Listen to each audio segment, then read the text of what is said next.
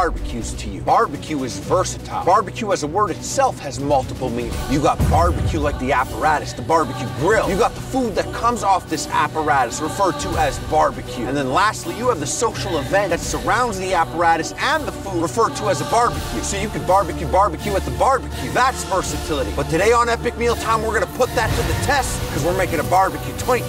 You can't show those birds fly by? Yeah. It's like a John Woo moment. I always fancied a Twinkie growing up. I'm not saying I like ding-dongs, I'm just saying, hey, if you've got a zinger, I might be willing to trade for a ho-ho. And now what that means is we've got plans to host this Hostess sponge cake, except remove the sponge exterior and replace it with a cornbread crust. But wait, there's more. Yep, that's right. We're gonna exchange that interior creamy filling for some nice barbecue delicacies. But wait, there's more! What? Because if there is, you didn't inform me. No. I just need another snowball. Oh, like a Hostess snowball, or you want me to call my guy?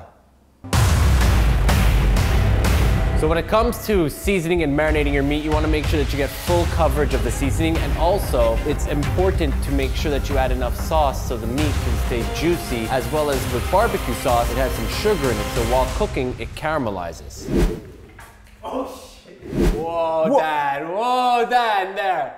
This is not pancake. Fire, Dad. Here at Epic Meal Time, we're all about a blazing grill and smoking up some meats and eating meat while blazing up. Barbecuing allows man to cook amongst the elements while using the elements to cook. Controlling all these elements got me feeling like Captain Planet when I barbecue. Ha! It's a give and take with barbecue. You have to maintain your barbecue if you want your barbecue to maintain you. Oh man, look, it's on fire. They were on low, I'm turning them off now. You gotta keep moving them. Yeah, move them where? Dan, what'd you do?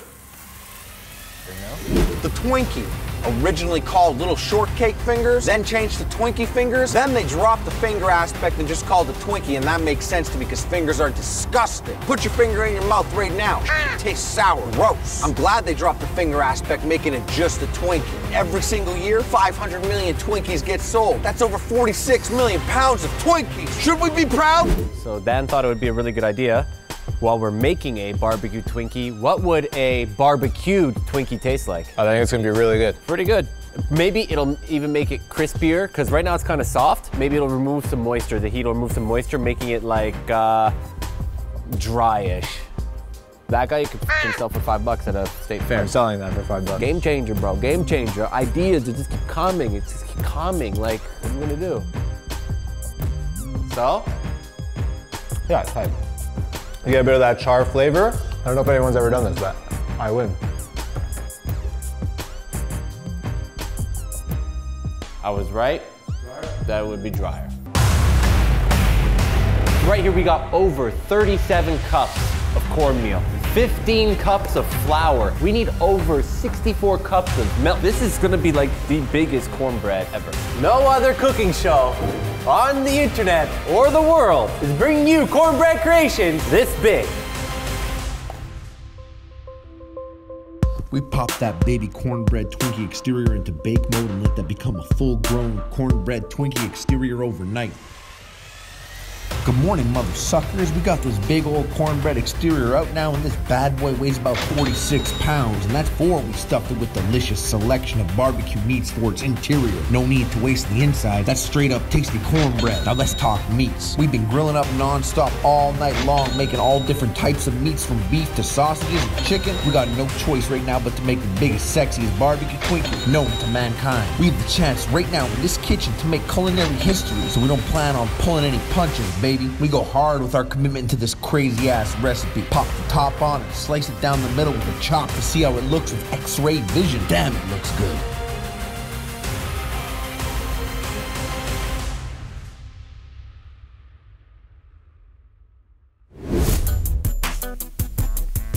Cornbread's not hype. They're basically barbecue in a bite. A lot of barbecue in a bite. Barbecue to go. Easy to travel with. So you like the cornbread? I love cornbread. The cornbread is actually, surprisingly, for cornbread cooking for 8 hours, still moist, not dry. Yeah, the meat's still juicy. Got all these juice. Look at that. See that sausage? Look, it's gonna pour right now. See that? I'm digging the sausage there. I say barbecue Twinkie's a pass. Yeah, steak's perfectly cooked. See that? Zero issues whatsoever with the steak perfectly cooked. Oh man, look, it's on fire. And I'm not afraid. Adding extra sauce doesn't really hurt.